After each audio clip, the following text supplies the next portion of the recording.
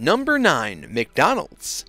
You probably weren't expecting a fast food restaurant to, quote, have more power than you could imagine, but don't be fooled by those golden arches. McDonald's is a global brand, and it has a lot of influence over people whether you realize it or not. For example, you might think the United States is a place where most of its revenue is derived since the restaurant chain got its start in Illinois, but that's not true. Over 80% of its revenue comes from foreign nations like Canada, Japan, the UK, and more. Though to be clear, yes, the United States still is a major contributor to McDonald's sales, it's not the sole reason for its wealth. The other thing to note here is that because it was the restaurant that, quote, introduced fast food to the world, it's the brand that people go and trust the most. Even McDonald's executives note that it's not trying to be the biggest fast food brand, but the best fast food brand. People trust them to make burgers, fries, and more, and a lot of the time what they do influences what other fast food chains do in order to, quote, stop their monopoly. McDonald's serves tens of millions of people every day,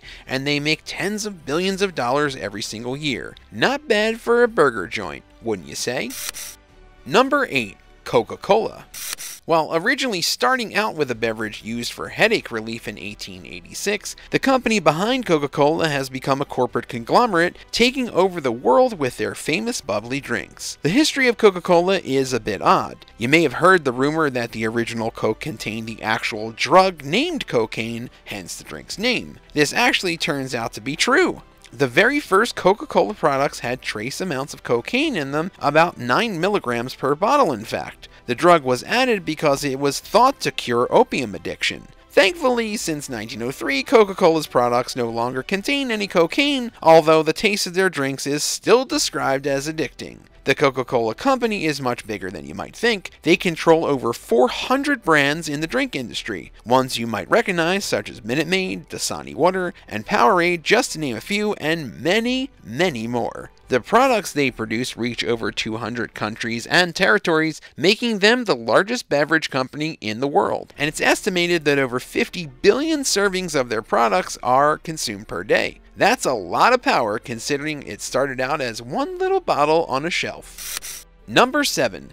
SpaceX. We go now from soft drinks to space. Elon Musk is one of the most recognizable billionaires, starting with his company Tesla. But today we're not talking about the cars he builds, but the space company he built. You see, Elon Musk is a futurist, and he's someone who believes wholeheartedly that we need to look outside our planet and towards space for humanity to grow and thrive. The problem though is that when it came to space in the year 2001, cue the music, space was not that important in the eyes of NASA, nor the US government, who slashed NASA's budget big time and put any chance of getting us into space again at virtually zero. So he decided to try and con them into getting a bigger budget so that a race to Mars could begin. The irony, after failing to get rockets from Russia, where else was he going to get them, Elon realized that he can honestly use more off-the-shelf parts and make his own to create rockets that would be much cheaper and easier to make than anything NASA could do. Thus, SpaceX was born, and nearly 20 years later, it's still going strong and influencing everything space-related in one form or another. For example, while NASA did get that budget boost Elon wanted, they still rely on SpaceX for building things for them rather than building them themselves. This includes the numerous crafts that SpaceX has built to take materials and people to the International Space Station. Elon has grown SpaceX so much that he's honestly considering making a whole town called Starbase around the company facility in Texas, and he is very much in the lead in regards to going and putting someone on Mars. So he went from trying to get NASA off their butts to having them basically begging for help from his better company. That's power. Hey, real quick, if you're new to the channel, welcome! Thanks for checking us out. If you're liking this video, be sure to hit the thumbs up and subscribe buttons if you haven't already. Number 6. Wal-Mart. Many of you likely expected Wal-Mart to be here, and it's not hard to see why. When you think of shopping centers where you can get just about anything, Wal-Mart is the one you think of about first, which is the reason why they've averaged over $500 billion in revenue over the last decade or so. That's insane. What's more, they're a company that expands themselves in all the ways that matter to them.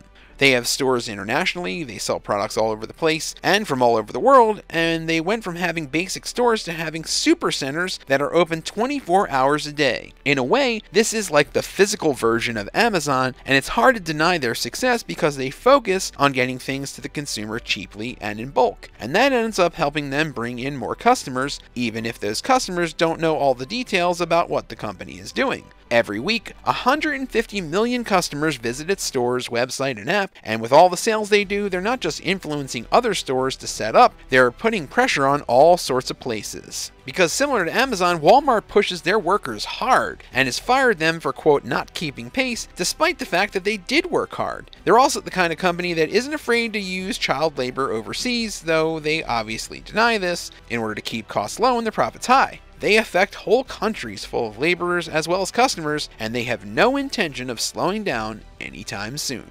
Number 5. Apple. Once upon a time, when computer technology was still young, there were two major companies trying to sell you computer devices to use in your home. One of them was Apple, and for a time this was their bread and butter. But as their founder and visionary Steve Jobs grew to see the potential of technology as a whole, he realized that they weren't going to be able to just sell computers, especially with certain other companies offering cheaper and more, quote, down-to-earth models. They needed to diversify, which led to Apple becoming one of the most popular and profitable companies in the world. They make hundreds of billions of dollars every single year, and they continue to try and innovate where it counts, and that is where their power lies. Because when people hear that Apple has a new innovation, like with the iPod or iTunes, the iPad or the iPhone, in all its many versions, they start talking, and the tech world waits with bated breath to see what they have in store for them. Even without Steve Jobs, may he rest in peace, Apple continues to go and grow their brand to encompass all walks of technological life, and through that, they are able to do more and be more than most other tech companies. Few, if any, have the buzz that Apple has when a new product comes out, and so they truly dominate the tech world. Number 4. Microsoft.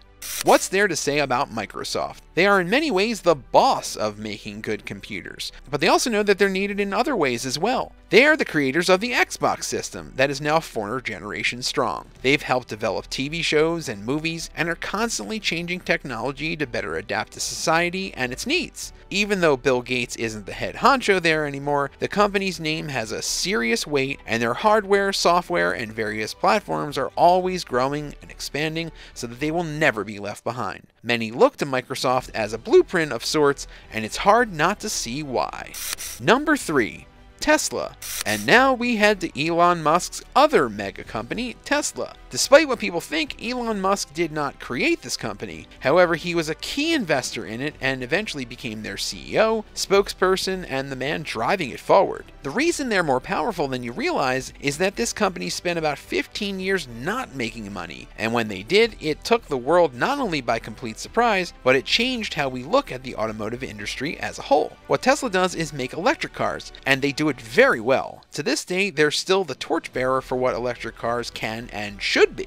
And Elon Musk's dream is to not only get electric cars in the hands of the vast majority of people, but to help protect the planet by making cars that have zero emissions, which his electric cars honestly do. And furthering its influence all over the rest of the world, Elon has made deals with nations like China to help get scores of electric cars to the people of the nation, even building one of his massive factories there currently. And then there's all the other car makers. Because before Tesla really hit big with their vehicles, a lot of other car manufacturers didn't dare to make these kinds of cars. But now, pretty much all of them are doing it in one form or another, and it's changing everything. Plus, as if all of that wasn't enough, Elon is still trying to make his vehicles more efficient, less costly, and overall a greater ride. And based on certain reviews, his cars are hard to beat. Number 2. Facebook. It'd be odd not to mention the social media platform on this list, so that's exactly what we're going to do. Facebook is the social network, pun intended, that is meant to connect you with the world. And to be fair, it does just that. But the problem is that its worldwide access and style of doing business has led to it becoming a bit more powerful and invasive than people want. That's why creator Mark Zuckerberg has been called in front of Congress because of his system and the hacks that have been done on it. Not to mention, he's sold ad space to just about anyone who wants it, and that's why Facebook is a far cry from what it used to be. and yet people still use it, they use it in droves, and it drives up his business and his revenues. Facebook has a lot of power because of its users and what they post, and barring its shutdown, that won't stop. Number 1. Disney. Finally, we have the mega corporation that well and truly owns much of the entertainment world. Disney. Yes, we speak of the House of Mouse, a house that almost wasn't built because of the debt that Walt Disney went into to make his first feature film. But build it he did, and long after his death, his company became the leading entertainment giant in virtually every way. The biggest thing that everyone talks about when it comes to Disney is how they make so much money that they can spend billions to buy, well, just about anything they want. They own popular TV stations like ABC and ESPN, and they bought their biggest animation rival in Amazon to basically hold a monopoly on quality animation films. And if that wasn't enough, they bought out Marvel Comics and then helped start Marvel Studios to make the unprecedented success that was and is the Marvel Cinematic Universe, a universe that has made them countless billions. Then, when all of that wasn't enough, they bought Lucasfilm so that they control the Star Wars saga. They brought it in, cranked out a bunch of movies with mixed responses from fans and critics, made even more billions, then put Star Wars on their Disney Plus platform, and suddenly they're making a legion of new Star Wars shows. Still not enough? To further consolidate power, they bought 21st Century Fox, which means they have even more channels to control, as well as loads of content to use however they want. Disney is a literal empire of entertainment, and we haven't even talked about all the other things they own, like theme parks, YouTube channels, and more. Many legitimately fear that they'll become a monopoly of content, and some would argue they already are. Thanks for watching. What do you think of these powerful companies? Did you know about any of them before watching this video? Let me know in the comments below, and don't forget to subscribe if you haven't already. I'll see you next time on the Bored Badger.